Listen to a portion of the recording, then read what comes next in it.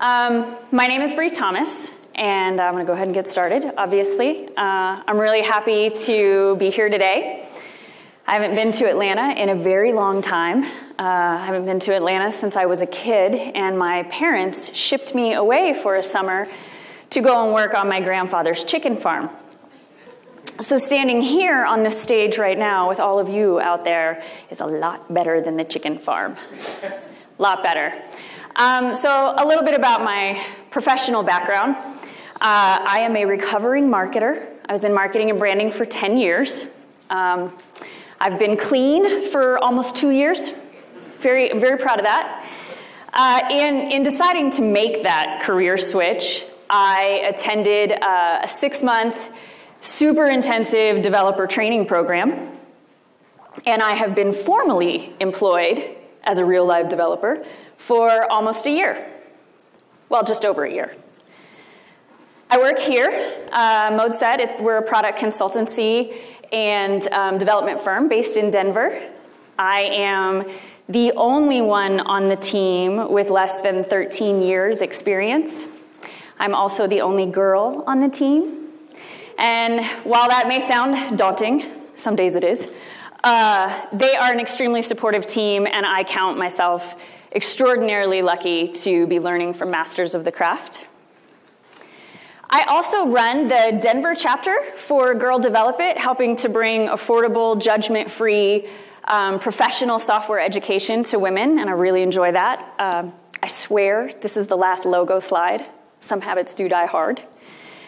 I've been in exactly 2 apprenticeships since I graduated from the training program. And so as a noob, the subject of developer training and growth is very near and dear to my heart.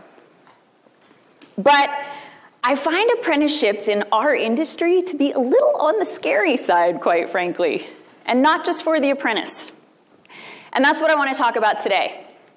Specifically, what is so scary about developer apprenticeships? What's missing from them? And at the end of the day, what's important? What should we value in our apprentices and our apprenticeship programs? My hope is that you'll leave here today with maybe some fresh perspective and a few ideas. But first, I'm going to take it back a little bit and talk about the inspiration for this talk. Because also near and dear to my heart are 80s movies.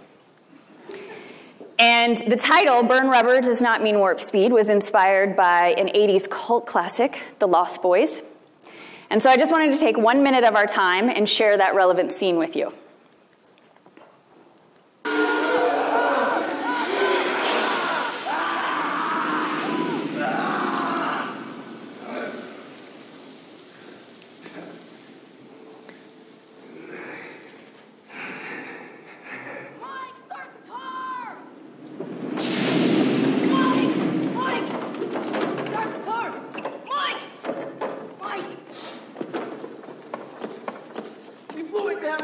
Shut up! We unraveled in the face of the enemy. It's not our fault. They pulled the mine scramble on us. They opened their eyes and talked. I'll drive. We don't ride with vampires. Fine, stay here. We do now. Yeah. Come on, Sam, let's get at it. Burn rubber. Ah! Christ! Burn rubber does not mean warp speed.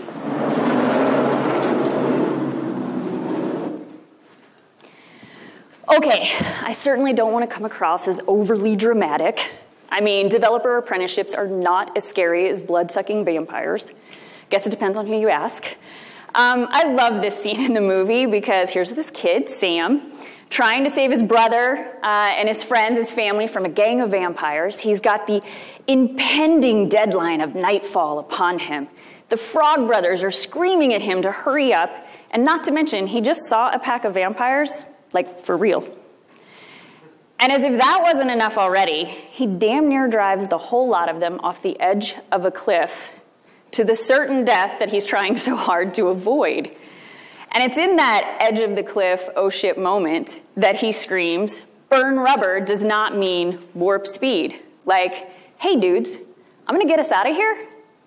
But warp speed is not necessarily my tempo and clearly not necessarily in the best interest of saving all our asses right now.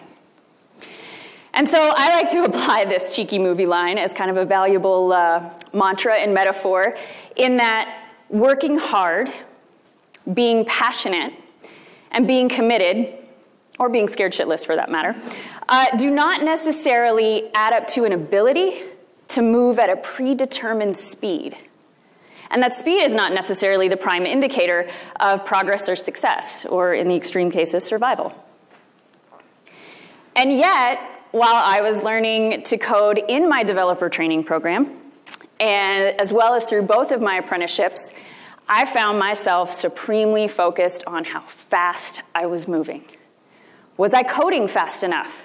Was I learning fast enough? Oh my God, what happens if I don't know all the things by the deadline? Oh my God, what happens if I don't know all the things? Does that mean I'm not cut out to be a developer? And so it took about 10 months post-grad developer training program for me to chill out on some of that anxiety. Mind you, this is not because I am now a coding sensei, but because I found comfort in the value that I was able to bring outside of my hard coding skills. So I have a background in marketing, law, and client management, and I was able to contribute in a lot of areas, both inside and outside of the code itself. Additionally, I found peace with myself in the rate at which I was learning and the things that I needed to do as an individual to foster that learning. But it was a really tough road getting to that spot, often wrought with doubt, and sometimes a crippling fear to even write more code, or even speak up about what I was thinking and what I was feeling. And so it was this journey, kind of this self-realization over the last year that made me want to reflect and talk to my teammates and some other apprentices about how developer apprenticeships are perceived, how they're structured, how they're managed, and whether or not we as an industry might be missing some key opportunities to approve apprenticeships. So to get that conversation started, I did a little bit of research. So an apprenticeship is the system of training a new generation of practitioners of a trade or profession with an on-the-job training approach, usually mixed with some kind of formal study, meaning book study, classroom study. And traditionally, apprenticeships would also lead to the procurement of, say, a license in a regulated profession. And it's a system by which a lot of apprentices will launch their careers, as most of the training is done while working for an employer who invests in the apprentice in exchange for continued labor for an agreed upon amount of time after the apprentice has achieved competencies that were defined in the program. So the system was first developed in the later Middle Ages, and it came to be supervised by craft guilds and town governments. During this time, a typical apprentice was a fairly inexpensive form of labor, right? So whereby the master craftsman would employ the apprentice in exchange for food, lodging, and formal training in the craft. And within the entirety of the apprenticeship system, there were some very specific stages and roles. The first obvious being that of an apprentice. In the Middle Ages, an apprentice spent about 7 years in this phase. Apprentices were compensated such that they could live reasonably well. Okay, so they weren't worried about where my next meal is coming from. But certainly part of their compensation was the tutelage in the profession. And so, they weren't rolling in the dough, so to speak. Following the apprentice years, one would advance to journeyman years. A journeyman is an individual who has completed an apprenticeship, and they are fully educated in a trade or craft. But they're not yet a master. So in the Middle Ages, journeymen were often required to accomplish a 3-year working trip, traveling around, gaining experience in the profession, across a variety of locations, working with different masters. This phase could actually last anywhere from 3 years to life because, well, the final phase of master was never a guarantee. To become a master, a journeyman has to submit a master work to a guild for evaluation, and then they had to be admitted to the guild as a master. A master craftsman or master tradesman was a member of a guild, and in the European guild system, only masters and journeymen were allowed to actually be members of the guild.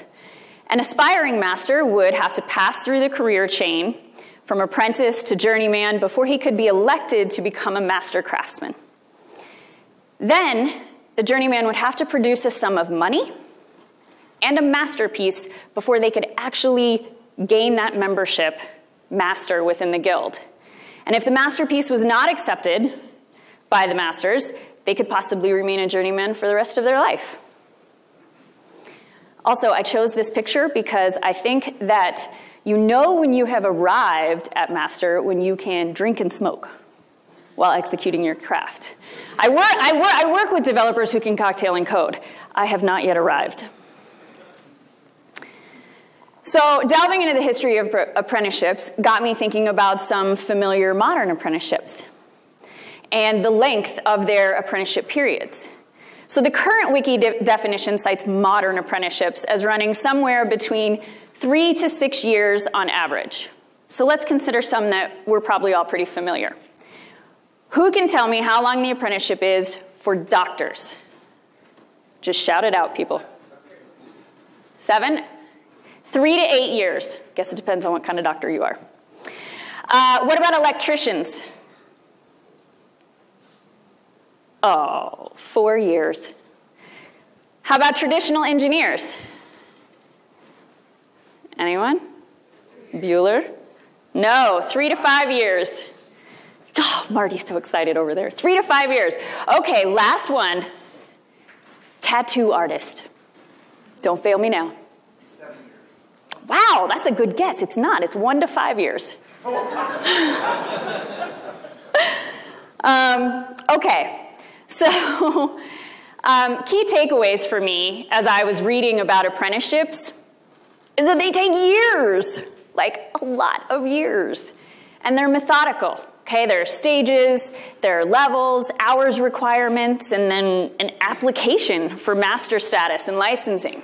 And also that there's a commitment on both sides of the equation to that time and process, including committed and owed time after the formal apprenticeship period. So if we circle back to developer apprenticeships and what's so scary about them, I have to start with speed. I think the apprenticeships in our industry are pretty scary. I think the speed is what's so scary, and it originates in many of the modern developer training programs, which are growing at a prolific rate. Everywhere you look today, there are more books, online programs, schools, boot camps, all purporting to turn you into a developer fast, fast, fast. Like to the tune of 24 hours, 10 weeks, 3 months, 6 months. And also frightening is that unlike doctors, engineers, electricians, there's no licensing body, no regulations or standards for the quality of curriculum or the quality of student that these programs are producing. And now let's consider formal developer apprenticeships post-grad. 3 months, 6 months, if you're lucky, you'll find one that's a year. I mean, the vast majority are running at 3 to 6 months, very few at a year or longer. And even more terrifying is that the number of apprenticeships is actually pretty limited. Tons of employers are hiring graduates as fully qualified developers right out of the gate from some of these programs. And so here's what's concerning to me with the speed in this particular context. I think it promotes some dangerous misconceptions about our craft. Like, learning to code is fast. And fast is easy. And because it's fast and easy, well, then it is clearly a finite endeavor. Just something that you can check off the list and go start collecting a check. But as developers, we know that what we do is not trivial. The shit is hard. The learning is infinite, and the mastery takes years, like to the tune of 10. And devoting your life to building great software requires a passionate commitment, patience, and conviction. Another scary thing about developer apprenticeships, I think, are assumptions.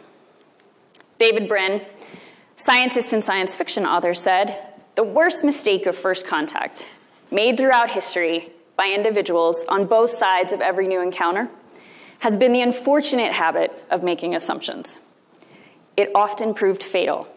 Dun, dun, dun.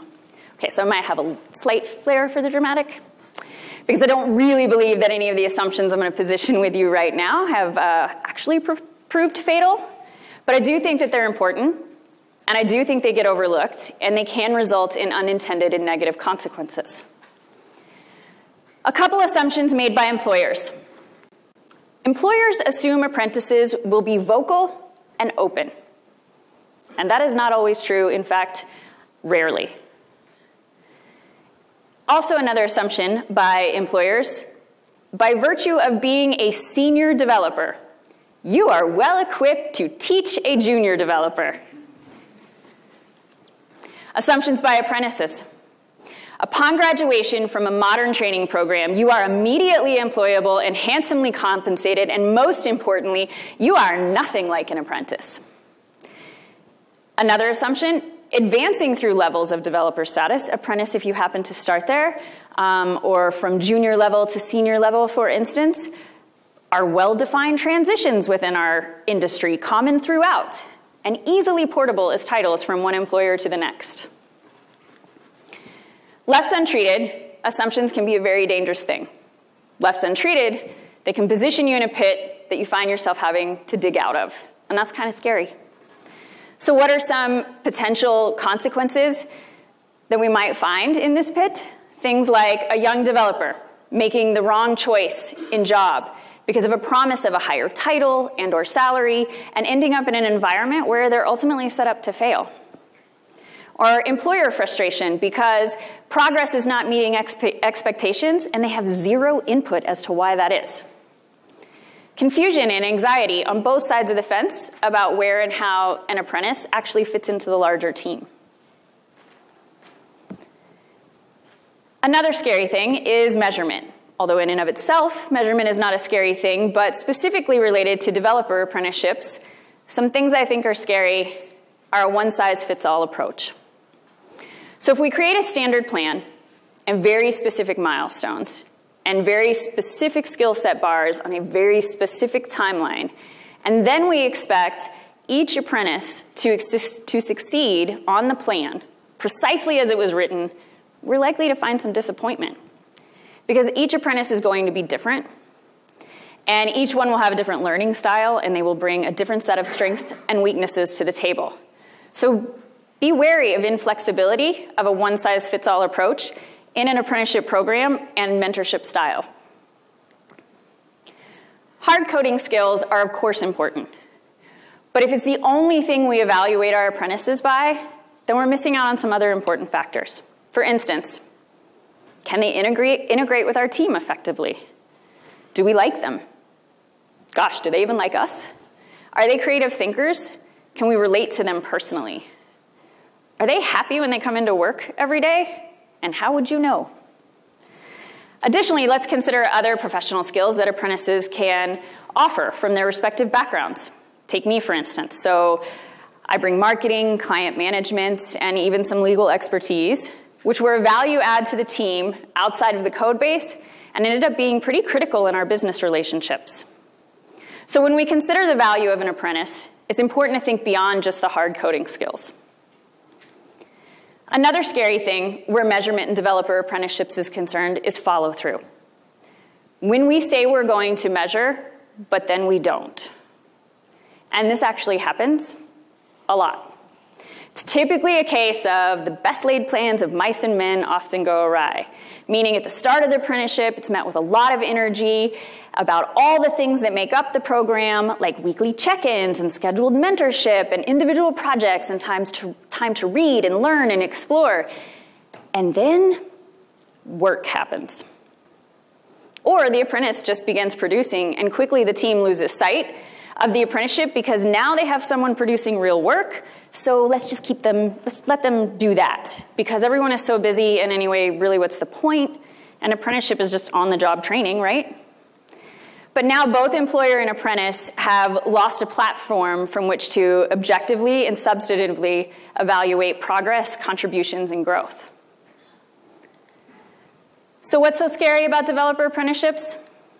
Shotgunning apprentices out the door like fast food, failing to recognize, identify, and address assumptions on both sides of the fence, and neglecting to measure the right things at the right time on the right scale. So what's missing from the apprenticeships in our industry? The mindset of learning a profession versus learning a skill. Many a developer training program can give people some skills, but becoming a successful developer is about learning the profession. And not just with the mindset of trying to bulk up coding skills as quickly as possible, but rather taking the time to mentor apprentices around things like interpersonal skills, your cross-functional team dynamics, and mentoring them around gaining a deep understanding of the business of building software. We're also missing the time to just be an apprentice. Pressures of billability, they're real, whether you're a product company or a consultancy. But also real is the investment that you're making in an apprentice. And because of these pressures, the time to just be an apprentice is in jeopardy of being cut short. The demand for developers is high. The junior salary rates and title expectations, many would absolutely say, are inflated. Employers and apprentices both are looking for some degree of job security. And yet, so few apprenticeships are structured for any kind of long-term commitment. Much like we might structure a relocation package, we should look for mutually beneficial ways in which to structure longer-term commitments between the parties of an apprenticeship. You know, a promise for something longer than 6 months. It'll put both sides in a position to focus on what's important in the program, as well as providing for some predictability on the return that the employer is making. Another important ingredient missing in is investing in mentors as teachers. So just because we have a team of seniors doesn't mean we have a team of teachers.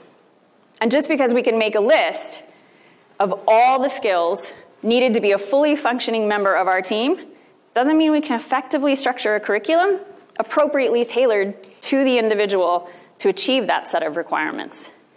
Teaching as a formal skill set is missing from some apprenticeships. We should be looking for ways to invest in our mentors as teachers, to give them the ideas and the requisite skills to foster really great apprentices. So what's missing from the apprenticeships? The mindset that programming is more than just slinging code. The time to just be an apprentice, and investing in mentors as formal teachers. What's important in developer apprenticeships? We all know that software development is better served with an agile approach instead of a waterfall approach. Our apprenticeship programs are better served as well. Approach the program like you would approach developing a new product. Start with your key stakeholders, mentors, and apprentice. Discuss the goals. What are going to be the measures of success? What are the risks? Align on all the most important aspects of the program with a very clear understanding of each person's role in that construct. A mutual and well-understood commitment to those goals is critical for success. Also critical for success is diligence in the process. So rigorously implement and adhere to iteration planning meetings. At each one, talk about what went well, what fell short of the goals, and then figure out why and how and fix it. And have a backlog and groom that backlog, because over time, as the team gains insight into an apprentice's specific strengths and weaknesses, now you can adjust the tutelage and the expectations, and you can make sure it's reflected in the backlog.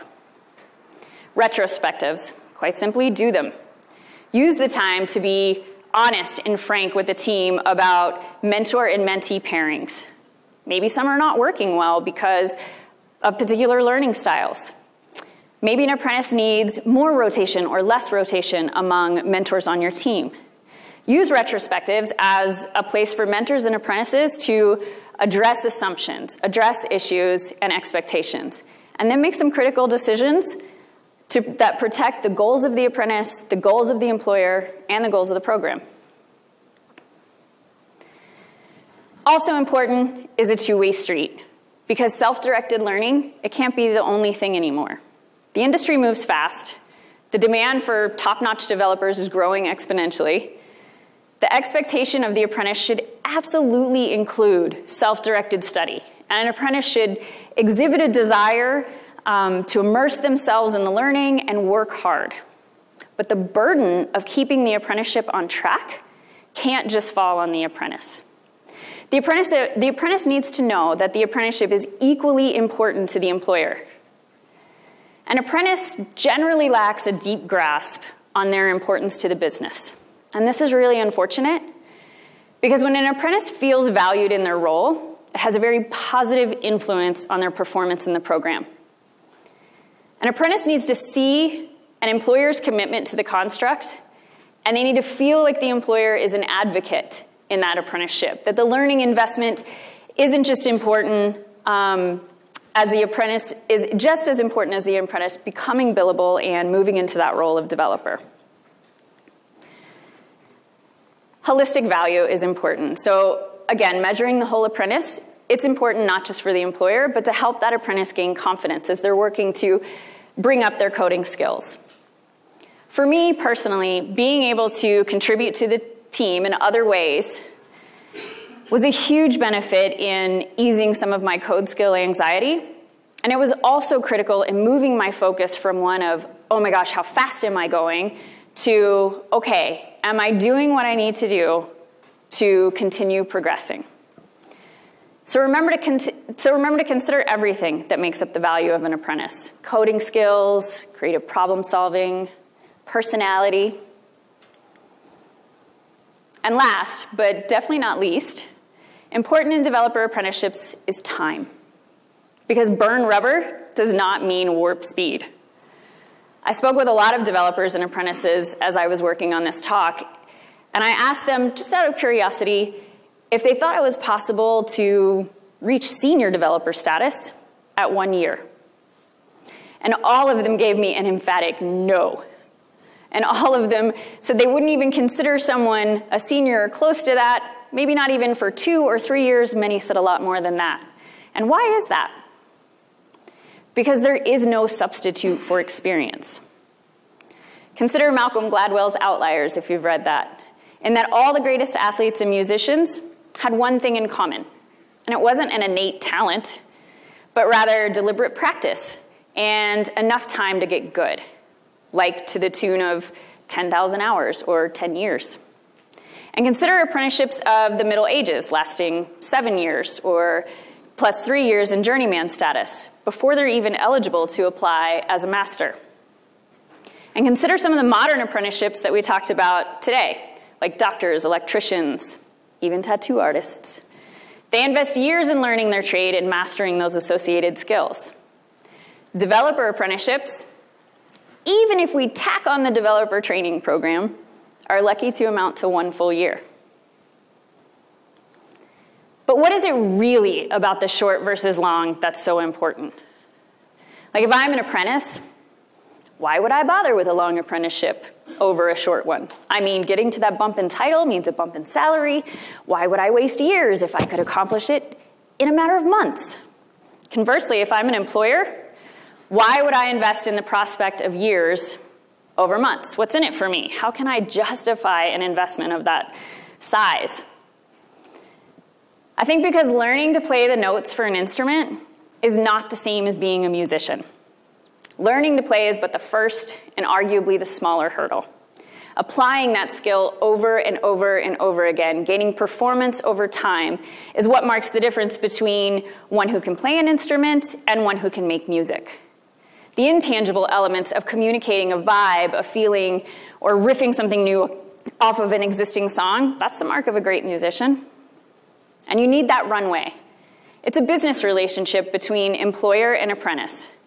And the common goal should be one of building a better developer, a well-paid developer who can exercise autonomy and also integrate seamlessly within any team. A developer who stretches beyond just the task itself and exhibits thought leadership. A creative developer capable of applying a systems view in solving the problem and vision in what the finish line looks like and how to get there. And the apprentice who becomes this developer is a valuable asset. And right now, today, can write their ticket almost anywhere. And the employer who fosters this kind of apprentice is well positioned to retain them for the long term, which is definitely worth the investment and certainly more economical. So what's important in developer apprenticeships? An agile approach and diligence in that application. The two-way street, put into it what you want to get out, and that doesn't just mean the apprentice. Holistic value, measure more than just the hard coding skills. And lastly, favor the marathon. We know becoming a great developer, it's not a sprint. It's a marathon, so let's find ways in which to construct apprenticeships that are less about sprinting and more about a long-term commitment between teammates. So I've talked about what's scary, what's missing, what's important in developer apprenticeships. I hope that some of it was fresh perspective, but I also promised you some ideas. So here are a few thought starters that I brainstormed with my team, and if some of them strike you as too radical, well, then I hope that they at least plant a seed of ideation as you think about creating or adding to some of your apprenticeship programs. Start at 2. Out of the gate, structure your apprenticeships for 2 years. Pay the apprentice well, but you don't have to be obnoxious. If you want to give them a pay increase after 6 months or 1 year for whatever reason, great, do it, but don't change their title. Keep them titled as an apprentice for 2 years, with an option to reapply for continued apprenticeship after they complete the program. Or, if you feel like they're ready, let them begin working off their owed labor of 1 year as a developer on your team. That's right. Start at 2, but contract for 3. Treat your apprenticeship program like a product. Integrate it into the fabric of your business and the team. Make sure your team knows, when they get hired with you, that mentoring is part of the job. And as such, you're going to give them the tools they need to be good at that job. And conversely, they're actually expected to help foster and improve that product over time. And I think this is really important. I think you need the team to take some ownership and realize accountability in the apprenticeship program for it to be successful. Hire a teacher to teach your senior mentors. Lots of teachers have their summers off. I'm sure they would love to make consultant rates to come in and do some workshops with your team. They don't have to be developers necessarily, but find someone who can help your team think about and structure a long-term curriculum and evaluations to support that curriculum and to give you some pointers on how to engage with students of various learning styles. If you don't know any teachers, then reach out to a place like Turing. They know a thing or two about teaching students. The point being is, don't underestimate the skill it takes to be good at teaching, and so seek advice and invest in that. Include the idea of a journeyman in your apprenticeship program, but focus it internally. So what I mean is have your apprentice travel around to various teams, even departments, especially departments if applicable at your company. Encourage the development of skills outside of just writing code. If you happen to be a large-scale product company, lots of different development teams, give them time to bounce from team to team, understand the varying dynamics, and kind of figure out where maybe they would fit in best. And if you're a small consultancy, bring them to new business meetings. Include them in parts of the process that are not just about writing code, like design, research, testing. Because a well-rounded apprentice can become quite the valuable developer. Thank you.